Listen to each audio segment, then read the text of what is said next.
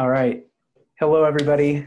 Thank you for joining us today. Today's Candid Shop Talk is going to be a world without trade shows. I'm here with Candid co-founder Avery Bloom. Has a Hello. bit of a history in all of this, and we're going to be talking about, in broad strokes and then increasingly narrow strokes, sort of the past, present, and future of trade shows, and the story of the day, of course, which is the COVID-19 pandemic super virus that has us all inside and is, you know, has so many dimensions to it, but not least of which it's very disruptive towards trade shows. And a lot of businesses depend on trade shows for their livelihood. And I'm fascinated to hear some of your thoughts on this. Great. Looking forward to talking trade shows. So Avery, what's your background in terms of, are you a brand? Are you a retailer? Yes. So in addition to Candid, you can see my background here is actually the upstairs of our shuttered retail store. I started an apparel company called North of West with my wife in, I don't know, about 10 years ago. And we have a retail store in downtown Portland. So over the years, we've done basically everything you can do. We started out producing clothing in a kind of our little micro factory underneath the stage in a art gallery, and built that out into a 4,000 square foot factory. And so I've done everything from slinging clothes at trade shows like Magic and whatnot in Las Vegas and New York, and all the way down to selling stuff at street fairs and little events. So I've really been through the every side of it. We buy at trade shows, sell at trade shows, have a retail store, the whole 9 yards. Awesome. So yeah, let's kind of walk through like role by role. I want to know what a trade show means for your business.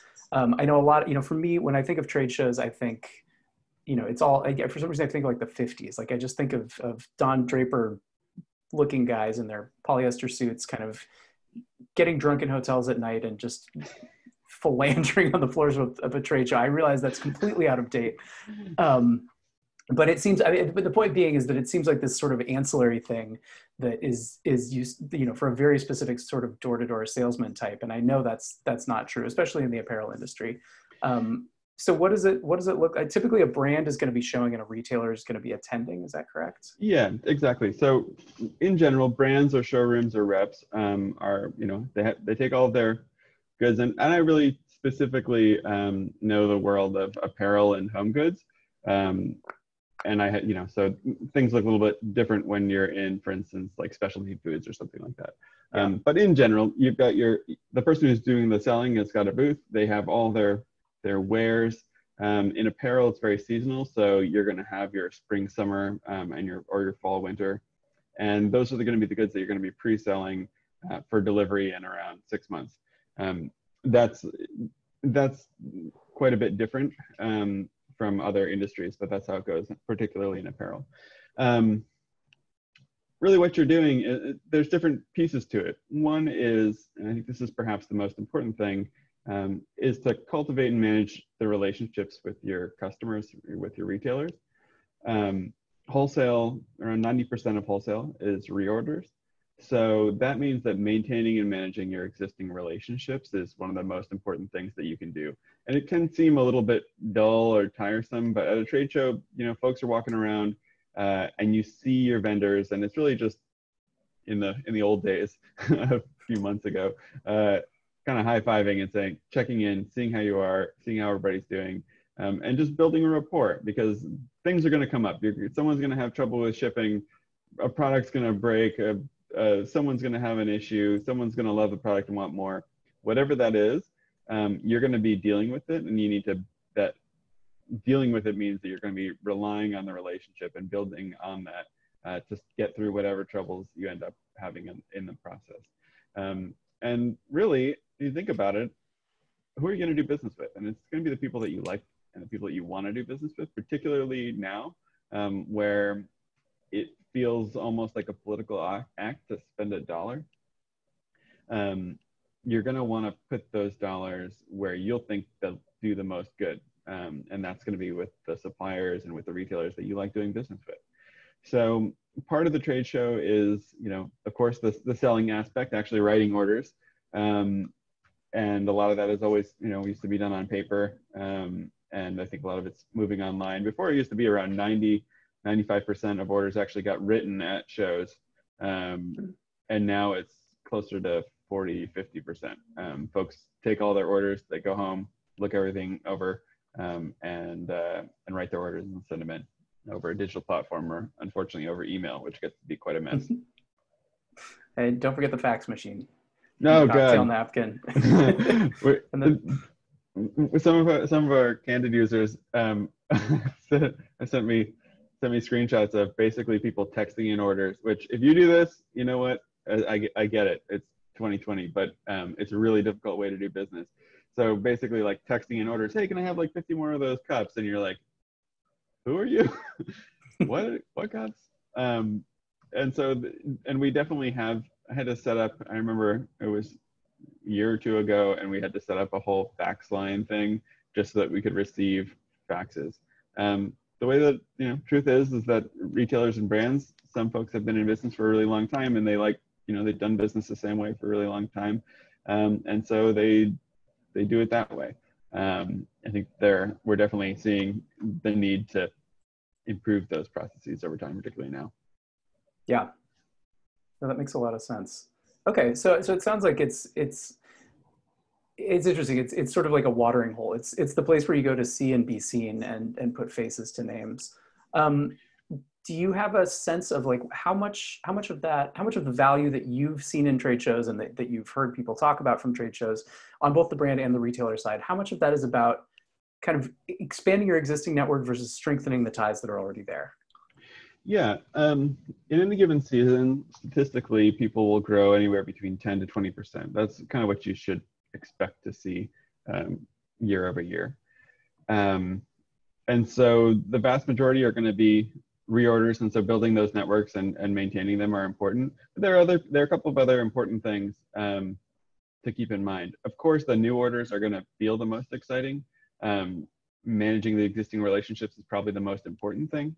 But it's not like retailers don't know that they're going to keep on working with people. So when they really have to consider carefully who they start working with, because they're going to probably be working with them in 2, 3, 4, 5 seasons. Also, if you think about, what is the value of acquiring a new customer, the first time they order, that's the first part of the ROI. But over time, the return on investment of actually acquiring a new customer is going to be many times that, assuming that you can retain that customer. So really investing in the relationship is what gets you the most out of your initial spend trying to get new customers. One thing that's really easy to lose track of, though, and I think this is just like what's going on in general, is that it's really important to acquire new customers, but the question is at what cost? And so I think, I'm sure we'll cover this, but trade shows have always been a difficult row to hoe when the math doesn't work out. Yeah, absolutely. Yes, before we before we get into that, one more question. So we've talked about brands, we've talked about retailers. There's a third entity, sort of like, animal, vegetable, mineral, showrooms, who are, they're neither brand nor retailer, but they are the connector between the two. And I think they, in my experience, they tend to exhibit more of the traits of a brand than a retailer. But where do they fit in the mix? Yeah, so reps or showrooms, they can have different relationships with the folks that they're working for, but they're essentially an external sales agency whose only purpose in life is to sell wholesale to retailers. So they've got their stable of brands that they work with. They often have a territory, and sometimes they'll attend trade shows on behalf of those companies, and they'll essentially host a booth, let's say, with, instead of 1 or 2, they might have 10 brands or 20 brands that are all in the same place. And it's nice because they're sort of pre-curating for the retailers. So retailers come to trust those showrooms or reps to know the kinds of folks that they might want to work with. It means that you're at a certain stage in your business if you're working with a rep. Reps get paid on commission, so that means that you have to be moving a certain amount of volume where it doesn't make a tremendous amount of sense for them to spend a bunch of time selling your brand. Yeah. There's a little bit of a tension between brands and reps always, because brands have a tremendous amount of work to do to just produce their lines, to design everything, to manage everything, to produce, to get it all over the finish line. And then the reps are actually just selling. And so there's always a tension around fees and what exactly it's worth. And the truth is that their reps have a really important role to play, particularly for businesses at certain scales. One thing I learned over the years is that not every business works at every scale. How many wholesale dollars would you need to be selling to pay for one inside wholesale rep or one inside salesperson? Somebody who works just for your company is trying to sell wholesale all day. If let's just say your margin is 50%, so on $100 you make $50. You got to pay for somebody's $60,000 salary, you got to sell $120,000 of wholesale just to pay for their salary. So if you were to instead, so if they were to hire someone new, they come in, sell $120,000 their first year, you've essentially made no money, but paid for all the production and had been short on cash that entire time. They would need to produce in excess of their own salary in wholesale dollars profit. Where a rep comes in is in this spot between where it doesn't make sense to have your own inside salespeople because wholesale is not a big enough part of your business, and to bridge that gap and grow the company to a point where it might make sense to have one, two, or three or four people at the point at which you're selling, several $1 million of wholesale a year. And essentially the rep, because they're so specialized, can do that service, provide it for a number of companies, and really just specialize and move everybody forward. Nice.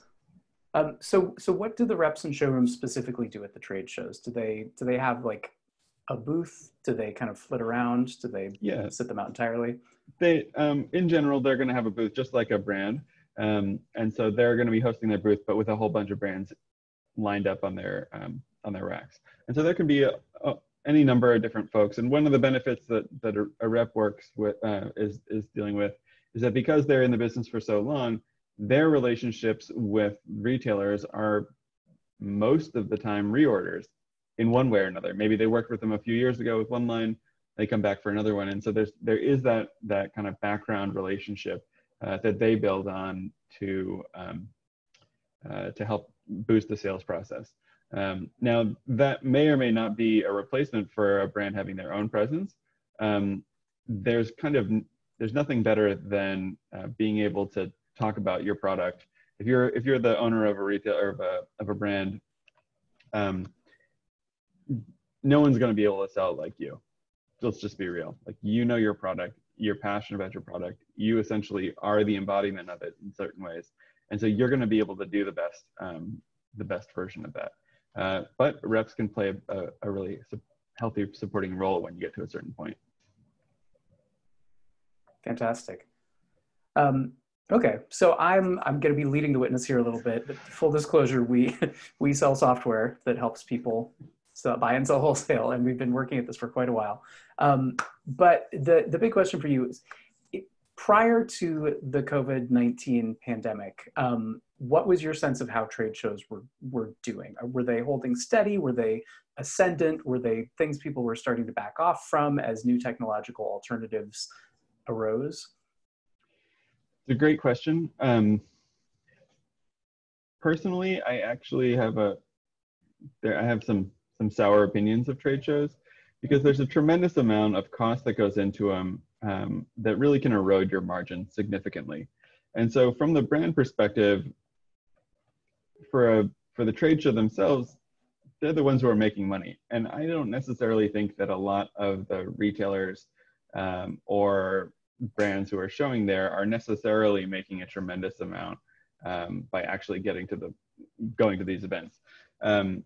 And I think that there are tendencies to rely on them because that's the way the business was always done.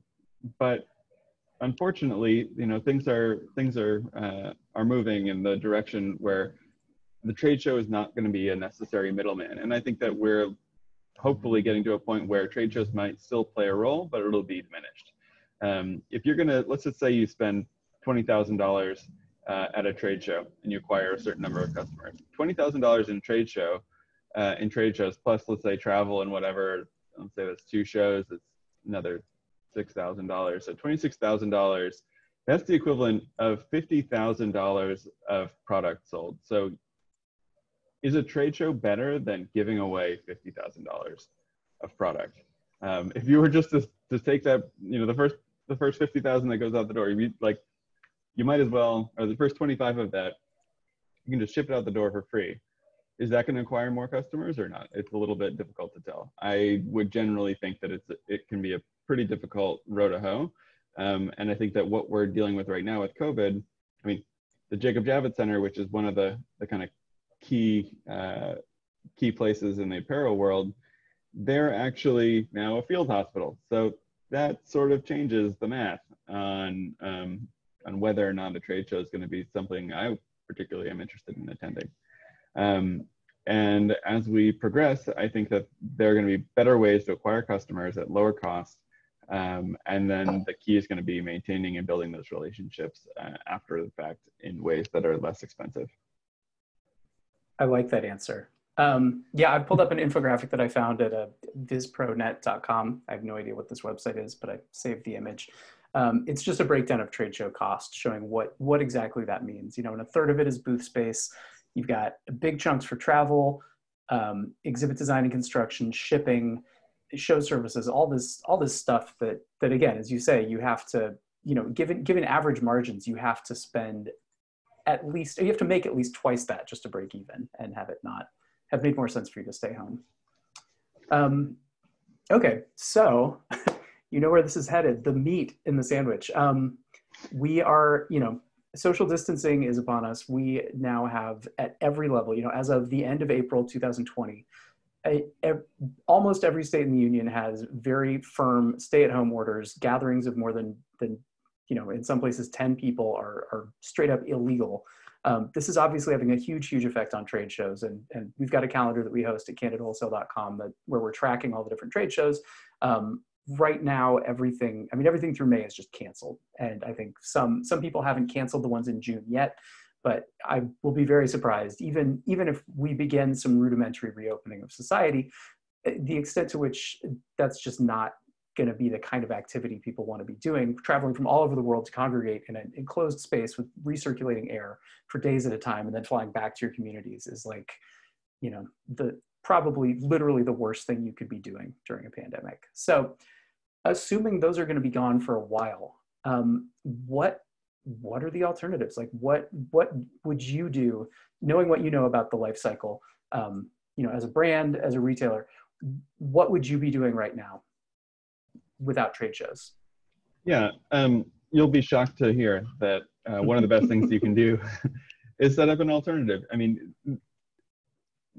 of course, we happen to have a platform that supports your existing sales efforts and helps retailers discover you. That's important because basically right now, the way that you wanted to do business before is going to be on hold, if at least for now, and maybe indefinitely. What and how and in which way trade shows come back to life, I don't really know. But I think that when they do, it's going to be different. And I don't really see that this is going to have just a short-term effect. So looking down the road, what are the ways that, trade shows were essentially a channel to sell wholesale. What are other channels that you can approach to do the two most important things, which is build and maintain your relationships with your existing customers and give them a confident but not extremely expensive way to purchase those products. And on top of that, find new ways to actually reach out to connect with new retailers. And the truth is that we have competitors in the space. There's Fair, there's Bulletin, there's Brand Boom, New Order, Jor. These are all ways that you can use the internet to bridge this gap between you and retailers. And if you're a retailer and you're listening to this right now, you're going to be needing to discover new brands. Some of the people that you've been working with for years are going to go out of business, and it's tragic, and it's going to be extremely painful for a lot of people. But that's going to happen. And the place in your stores that you were holding for them may be opening up. And so discovering new brands and using that as an opportunity to reintroduce yourself to your customers, your direct to consumer, this is a moment for that. And finding new brands that you want to work with, that you can work with long term, that are using platforms that make the purchasing process transparent, efficient, clear, and can help you all the way through. That's something that you need to start looking at. And Candid happens to be a pretty good place for all those things.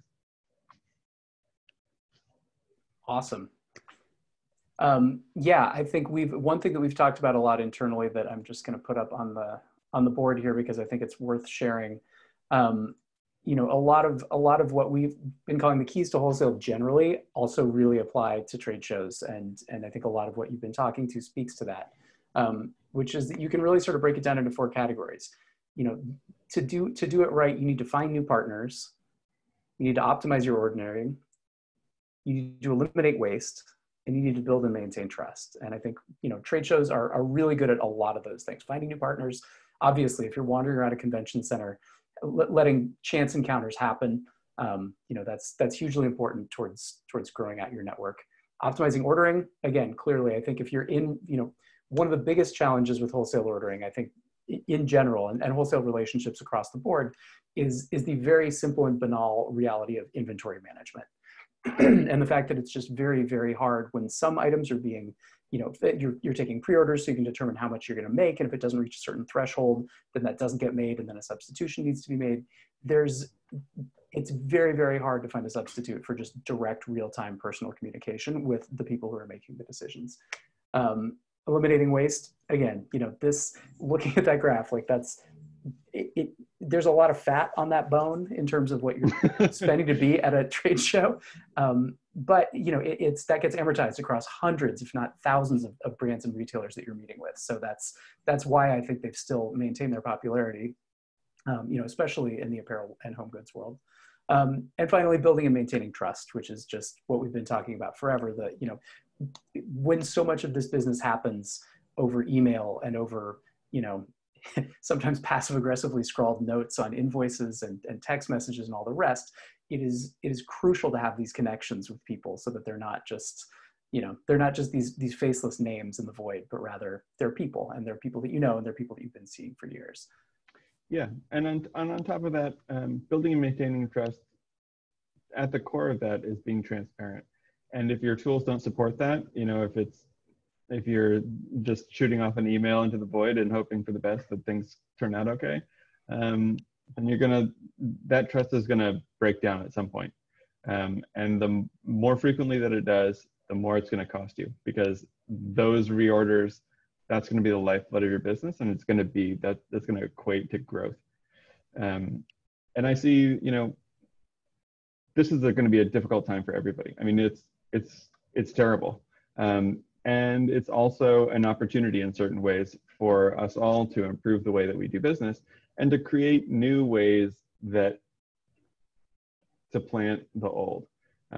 Sometimes there are good reasons that things pass by the wayside, and I think that this is an opportunity to get the middlemen out of the system and try and keep as much of the profit as we possibly can in the hands of the people who are actually doing the work, which is going to be the brands and the retailers, and connecting them, making sure that everything's coherent, happy, and the relationship stays strong. Totally agree. I'm looking at our Facebook stream. We have a question from Rita from Union Rose. Hi, Rita. It's very specific and a good one. Rita asks, what if brands were able to send us samples? Then we could get hand feel and better knowledge of products. Like, brands keep our credit card on file to charge if we don't return samples. It's so important to me to test merchandise, touch fabrics before ordering. I think that's a really good point. That's something we haven't talked about, but that is something that is very hard, if not impossible, to simulate digitally. What are your thoughts on that? Yeah, that's an extremely good observation. And it's one of the things that's different about in person that you can't do digitally.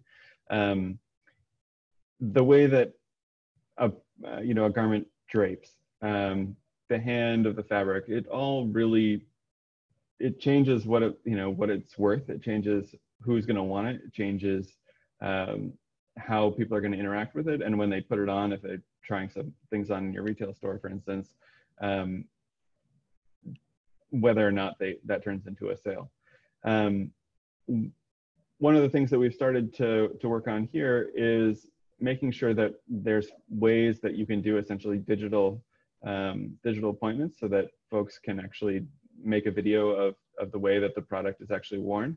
And I'm looking forward to seeing kind of how digital can integrate with this kind of functionality. Now in Candid, we're actively building out functionality to do sample support specifically, but there are some pretty convenient workarounds also, so that brands can essentially create free products but manage all the tracking and all that stuff, and create separate shipments so that they're not getting bogged down along with the product that you're actually ordering. So there are some pretty convenient ways to do it in Candid, and we're looking to improve that quite a bit in the future also, because I think that, I don't know what distance shopping is. I don't know, it's the version of wholesale that's social distancing is gonna necessitate being able to see and feel the fabrics, see and feel the way things drape, how heavy they are in the hand, but also support the fact that you can't do that in person, which is weird. Yeah, no, it's fun. I've been waiting since I was 7 years old for virtual reality to finally take off, and I feel like it's still just not happening. It still just doesn't do the thing. We've also seen a video of the guy playing virtual pool who leans forward and falls through the table. That's just not going to work in a sample environment. Okay, well, honestly, that goes through my list of questions. I think if anyone else has anything that they'd like to ask, feel free to chime in on Facebook. Otherwise, I think the prognosis is that, trade shows are what they are. They're the only thing worse than trade shows is no trade shows, I think. And now that we're being faced with that reality, there are a lot of efforts already underway, including Candid, that are taking this opportunity to really grow into their final potential. And it is fascinating. I think it's not the way I would have wanted to do this, but by being forced to throw out trade shows for quite some time, it's really forcing, I think, and going to result in a lot of innovation faster and sooner than it would have happened otherwise. Yep. Yeah, I think that's exactly right.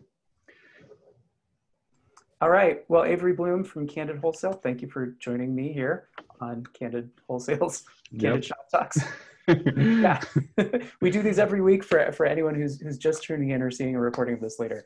Every Wednesday around lunchtime, we get together and we have guest speakers, we have open discussions, we have panels talking about the issues that concern you. Right now, it's very, very focused on coronavirus, but we're here for the long haul. We've been here for a while. We're planning on being here for a while. Right now, it's just very important for us to all come together in as much as we can, and not just sort of exchange empty platitudes about how we're being here for each other, but actually sharing the tips, the tricks, the strategies, and the ideas that are working, the things that aren't working, and creating the community that we suddenly can't participate in real life. So Thanks for joining us, and we look forward to seeing you next time. Yeah, stay safe out there. You too.